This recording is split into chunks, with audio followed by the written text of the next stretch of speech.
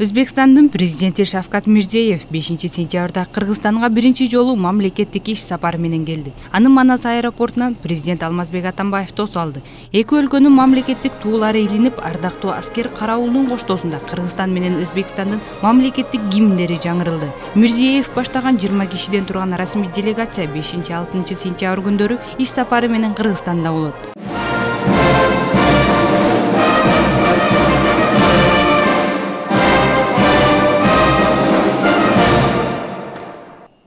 Коңшу республиканын башчысы акыркы жолу Кыргызстанга 17 жыл мурда келген. Мурдагы президент маркум Ислам Каримов расмий сапар менен Бишкекте 2000-жылы болгон. Мирзиёевдин сапары учурунда ортодогу мамлекеттик чек ара боюнча өткөл келишим түзүлөрү алдын ала расмий кабарланды. Андан тышкары эки тараптуу кызматташуу Кытай, Кыргызстан, Өзбекстан темир жолун куруу боюнча бир катар документтерге кол коюлмакчы. 1999-жылы Өзбекстан Ош-Сары-Таш Иркештан мунаа жолун оңдоого Кыргызстанга $30 миллион насыя берген. Ошол эле жылы Өзбек өкмөтү КМШ мамлекеттери, анын ичинде Кыргызстанга карата визалык режим киргизген. 16 августта Өзбекстандын премьер-министри Абдулла Арипов Кыргызстанга келип, кыргыз-өзбек чек арасын такталган 1170 чакырым бөлүгүн бекитүү боюнча келишимге кол коюу чечими кабыл алынган. Эки мамлекет ортосундагы чек аранын узундугу 1378 чакырымды түзөт. Учурда анын 320 чакырымы тактала элек. Бишкек менен Ташкенттин ортосундагы бир канча жыл сууп турган мамиле Шавкат Мирзиёев бийликке келгенден кийин 2016-жылдын аягынан тарта жакшыныкка түшө баштаган.